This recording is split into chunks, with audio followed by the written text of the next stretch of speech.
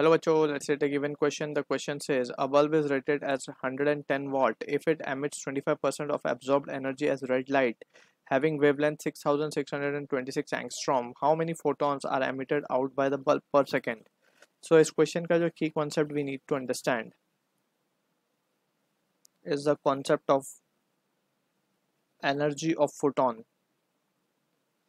So as per Newton's corpuscular theory, light is nothing but having the particle nature. So यहाँ पे अगर हम मान लें कि let's suppose we have a bulb, एक इस तरीके से बल्ब है. So इस बल्ब में से जो पार्टिकल्स और जो लाइट निकल रही है it is in the form of particles और ईच पार्टिकल को हम कहते हैं photon.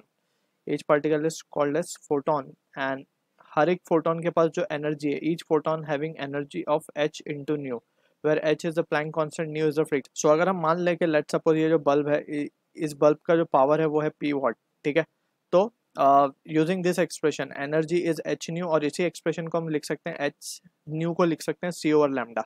See that is speed of light and lambda is the wavelength. तो यहाँ पे अब हम देख सकते हैं इस सिचुएशन में कि ये जो टोटल पावर है बल्ब का that will be made by this each photon energy. यानी कि अगर मैं मान लूँ कि n नंबर ऑफ फोटॉन्स है तो n into E will be the total power, right. सो यहाँ से हम number of photons per second निकाल सकते हैं emitted, that will be p by E and ये एक्सप्रेशन हमें मिल जाएगा p अपॉन ई की जगह हम लिख सकते हैं h c over lambda. So this is result we will be using to solve this question. ठीक है, सो हमें गिवन है कि bulb is rated as 110 watt if it emits 25% of the absorbed energy as red light. How many photons are emitted by out by the bulb पर second. ठीक है, सो यहाँ पे हमें ध्यान ये रखना है कि जितना पावर उसने एनर्जी कंज्यूम किया है, उसने जो कंज्यूम किया उसका सिर्फ पावर एक्चुअली इसका 110 watt है, लेकिन ये जो एमिट कर रहा है, ठीक है, वो सिर्फ 25% लाइट है उसकी. ठीक है, तो पावर को हमें क्या लिखना पड़ेगा 110 इंटू 25% यानी कि 25/100 इंटू, अब लैम्डा भी गिवन है हमें 6626 एंगस्ट्रॉम. तो एंगस्ट्रॉम को कन्वर्ट कर लेते हैं मीटर में, राइट.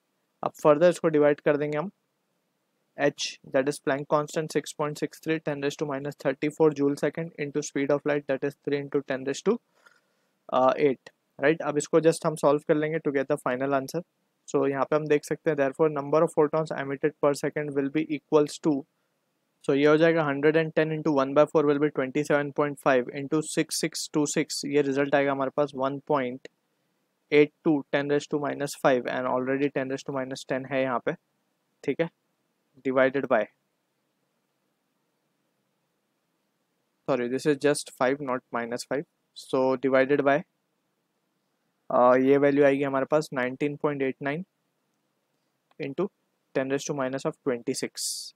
ठीक, तो ऑन फर्दर सिंप्लीफिकेशन यहाँ पे हम देख सकते हैं ऑर्डर्स को अगर हम पहले सॉल्व कर लें तो 26 21 आ रहा है order and into it will be 0.092 and finally इसको हम लिख सकते हैं 92 इंटू 10⁻18.